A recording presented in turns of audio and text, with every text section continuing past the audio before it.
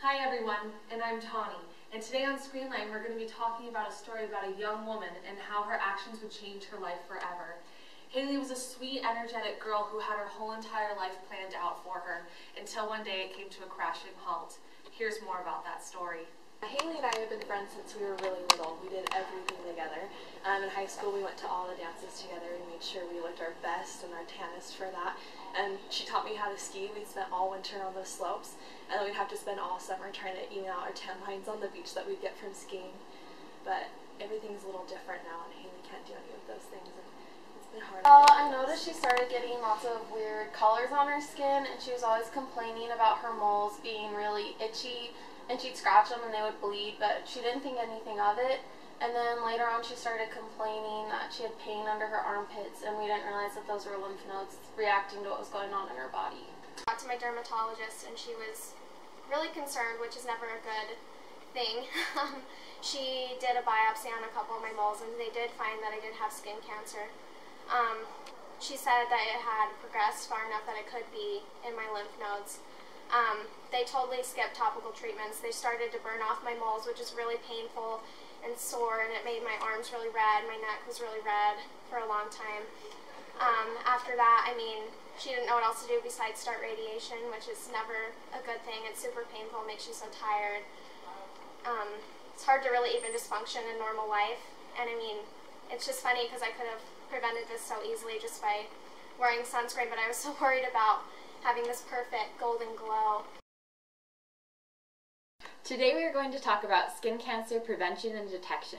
So sometimes people will get a little sunburn and they'll consider it a minor incident. But what some individuals don't realize is even a little sunburn can turn into a severe and deadly cancer. In fact, in 2012, melanoma killed 9,251 people in the U.S. So what I want to talk to you about today is first prevention and second early detection. So first off, prevention.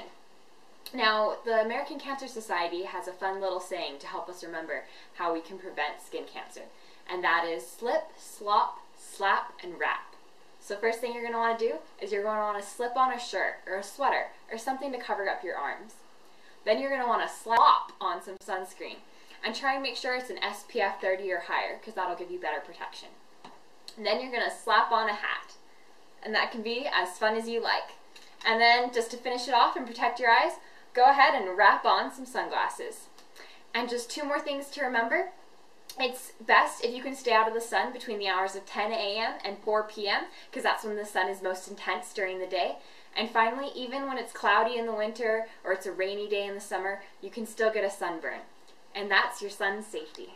Okay, so then what happens if prevention doesn't work? Then the next thing we want to do is we want to try for early detection, because if we can catch it early, hopefully it won't spread, and then hopefully you'll have a better prognosis. So how do you detect it early? Well, one of the best ways is to do a monthly skin exam and just really get to know the moles on your skin. So how do you know if a mole is something to be worried about versus it's not concerning and it's pretty safe? Well, we have another memory trick called the ABCDEs. So A stands for asymmetry. So see on this mole right here, if you draw a line down the middle, it's pretty symmetrical on either side. So that looks pretty okay.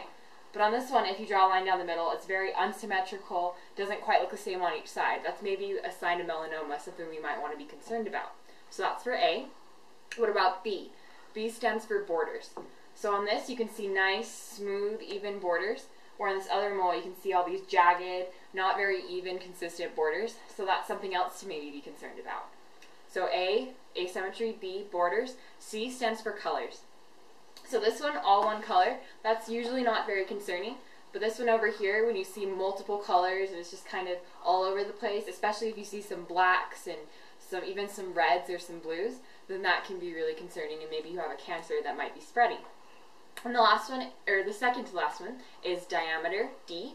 And so what that means is sometimes we say that if your mole is smaller than a pencil eraser, then that's usually not too bad. But if it's much bigger or it's kind of an unusually large mole, then maybe that's another thing you want to consult with your physician about.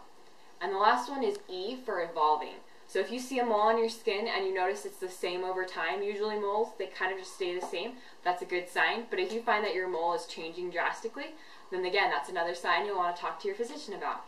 So there you go. There are your ABCDEs of detecting skin cancer. For more information about screening and prevention, go to skincancer.org. That's all for Screenline, and remember everyone, wear your sunglasses and wear your hats.